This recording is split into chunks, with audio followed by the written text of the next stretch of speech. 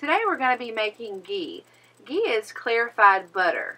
Because a lot of the milk solids and lactose have been removed by heat, those who are lactose intolerant can enjoy this butter.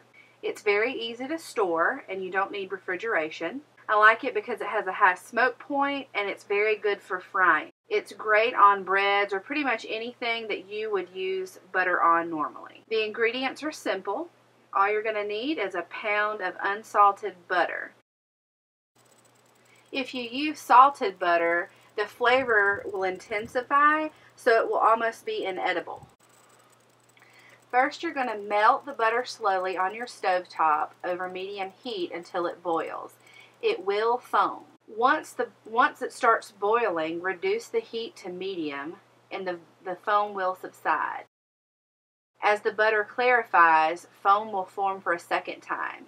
Ghee is done when the second foam forms large bubbles and the butter turns a golden color.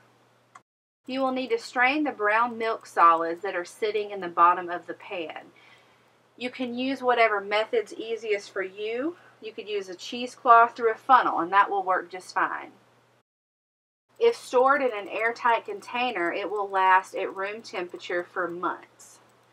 1 pound of butter fills a pint mason jar.